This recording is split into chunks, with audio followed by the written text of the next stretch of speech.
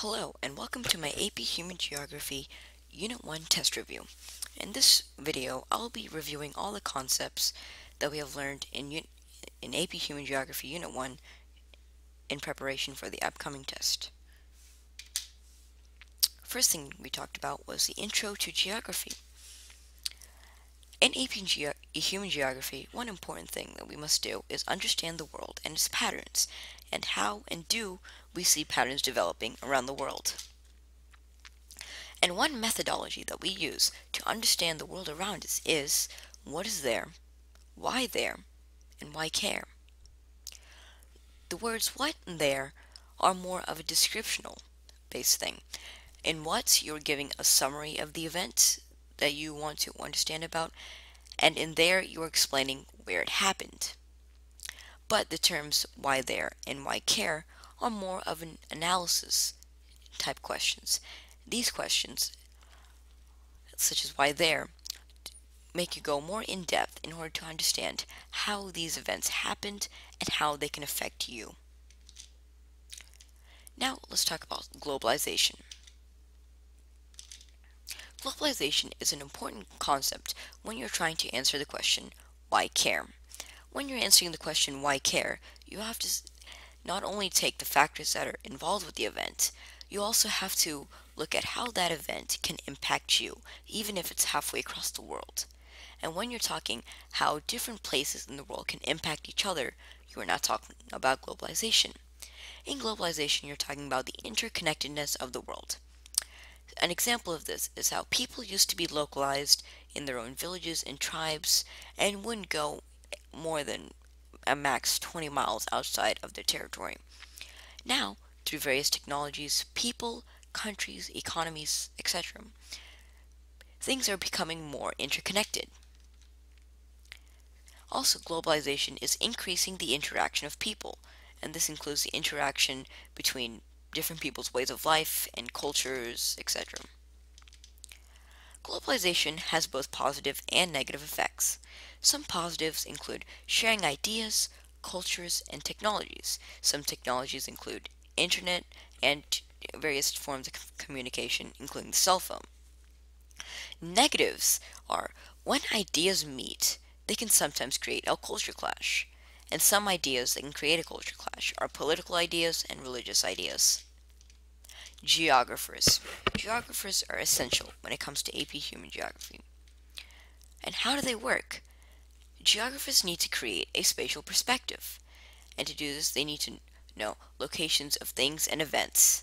They also explain why human events occur, and they need to be able to show how events are related. One important task of the geographer is to collect data. They put data into the spatial perspective, namely through the use of maps. And geographers also use databases. Some databases include the US government, and from the US government they can use the census or the CIA World Factbook. Another database they could use is the United Nations, and a statistic that they may want to get from that is the world population. Another database is the World Health Organization. Geographers collect two different types of data, quantitative and qualitative data. Quantitative data is statistics, hard facts, and numbers, while qualitative data is interviews and opinions. Now, there are 5 themes of human geography. That is location, human-environment interaction, region, place, and movement. Our first theme is location. And when you're talking about location, the big question you are asking yourself is, where is something located? There are 2 types of location, absolute location and relative location. And there are 2 ways to describe location, and that is through site and situation. Absolute location. This is a precise mathematical location that exists on Earth. It is measured using lines of latitude and longitude, imaginary lines placed onto the Earth by humans to aid in the finding of various locations. Let's talk about these individually. Latitude. Latitude are the lines that run parallel to the equator. They are horizontal, and if you're having trouble remembering this, it can be remembered as latitude is latitude.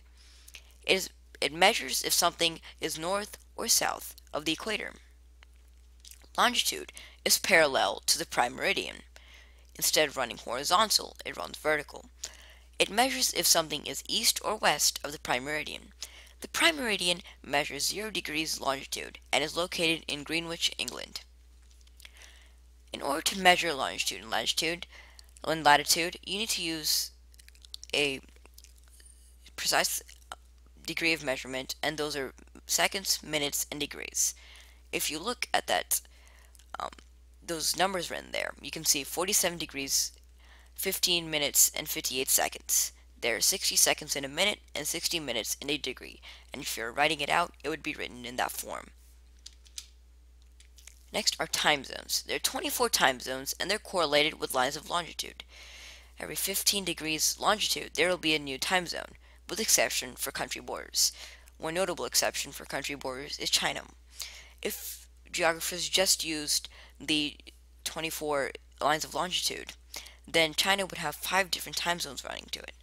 But in order to make things more convenient for China, they made it so that the time zone kind of wrapped around China in order to make it easy for domestic trade and stuff like that within China. Now let's talk about relative location. Relative location, as you can already guess, is relative to its surroundings.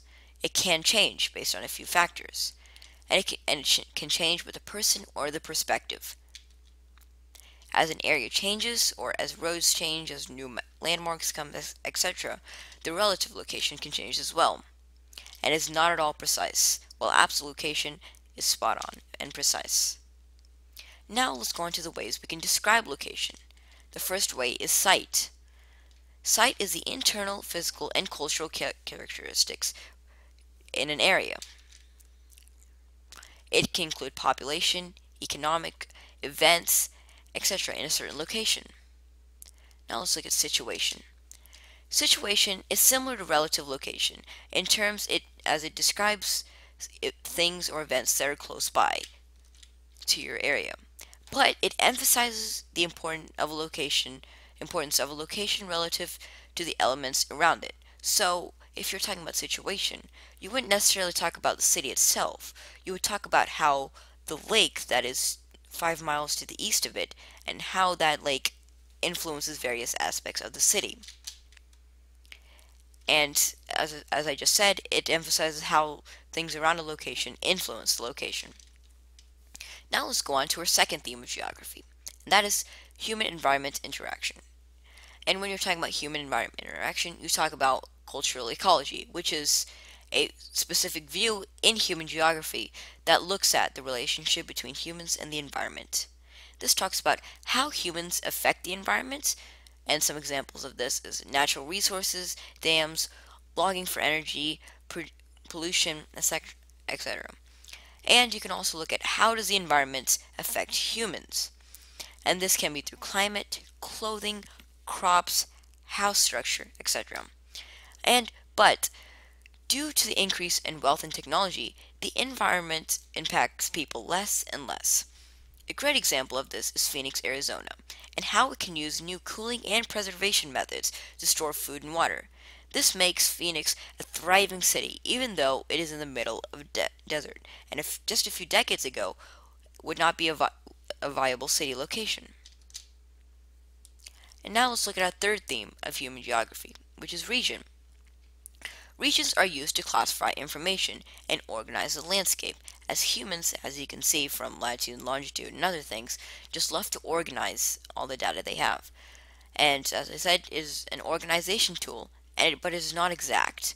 There are 3 types of regions. There's the formal region, which is also known as the uniform region. There's a functional region, which is known as a nodal region. And finally, there's a perception region, which is also known as a vernacular region. Formal regions. A region tied to a physical or cultural characteristic. An example of this is the Appalachian mountain chain or the Sun Belt, which is organized by climate, and the Appalachian mountain chain is organized by, as you can tell, the mountain chain. Functional regions, or also known as nodal regions. Basically, a functional region is a region that is basically the area of influence of a particular node or a point of influence. A functional region is more likely to change than the formal region. Functional regions can overlap and decay as you get farther away from the point of influence. Example of a nodal region. Let's go back to that. So let me draw an example here. So say you have right there, you have a newspaper delivery store or a delivery place, newspaper A.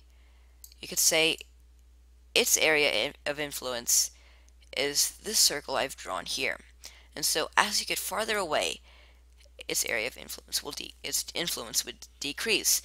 And going back onto the part where we said that nodal influence can overlap, you can also have newspaper distributor B. It can be over here, and as you can see, they overlap.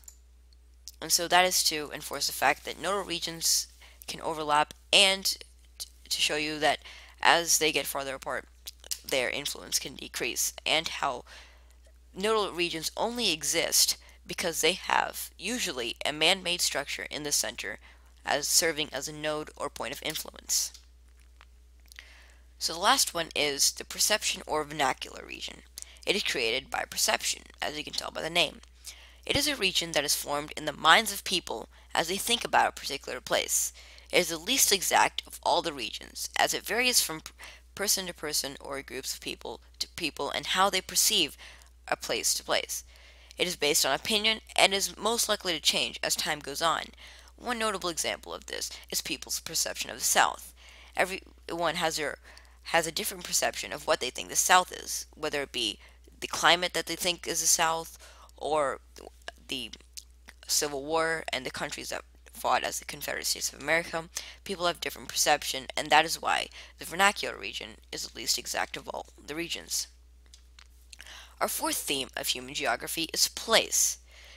Place is unique to every place in the world. It is a combination of human attributes, cultural and religious attributes, and physical attributes, such as physical features. It creates a sense of place that makes it unique from other locations on Earth. It is highly personalized from person to person. And our last theme of geography is movement.